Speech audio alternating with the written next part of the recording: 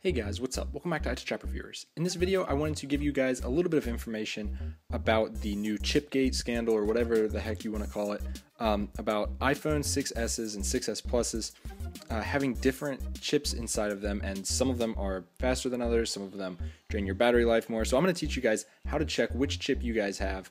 So here's what happened. Basically, people were tearing down the iPhone 6S and 6S Plus, and they found that there were two different chip sizes for the processors inside of each of them. So someone found a TSMC chip and some found a Samsung chip. Now, the TSMC chip is slightly larger and the Samsung chip is slightly smaller. However, the Samsung chip has been shown in many tests to have worse battery life for your iPhone and also not quite as powerful. Now, this could be due to overheating because people have been finding that the Samsung chip is actually running hotter than the TSMC chip.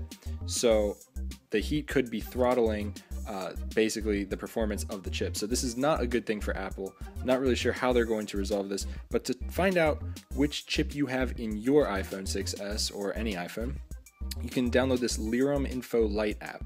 So basically what this app does is it allows you to check which model number you have. So you can check it out right here. It's right on the front screen. Model N61AP. This is an iPhone 6. This is not a 6S. These are the model numbers you are going to be looking for if you have a 6S Plus or a 6S. If you have N66AP on a 6S Plus or N71AP on a 6S, you have the Samsung chip. If you have N66MAP on the 6S Plus or N71MAP on the 6S, you have the TSMC chip. So what does this mean for you? Well, there's not a whole lot you can do about it right now, I don't think. I guess you could complain to Apple that your battery life's not that good, or that your phone overheats, or that it's not as powerful, but there are two videos, one by Jonathan Morrison from TLD and also Austin Evans, which I will have linked below and on the screen right now. Go check those out. Those guys are huge YouTubers and they have really great tests showing you exactly how bad the Samsung chip is.